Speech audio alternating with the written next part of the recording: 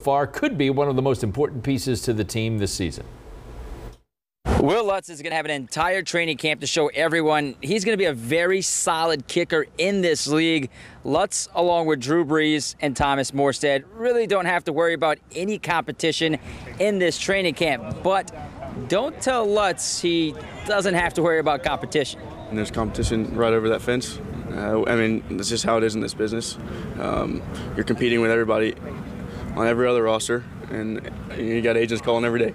So I mean, it's part of the business. You don't get too comfortable. You're always looking over your shoulder. So to say there's no competition is not true in my opinion. What's true about Lutz is that he's improved the trajectory on his kicks because, as many know, that was a struggle for Lutz last season.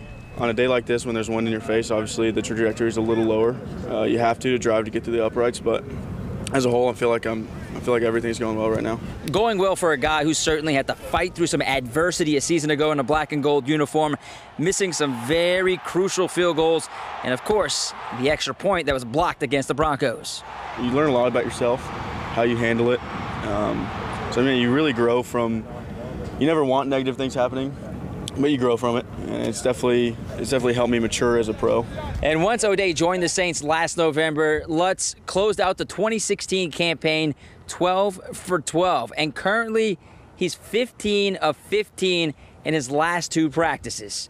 In Metairie, Sharif Ishaq, WDSU News.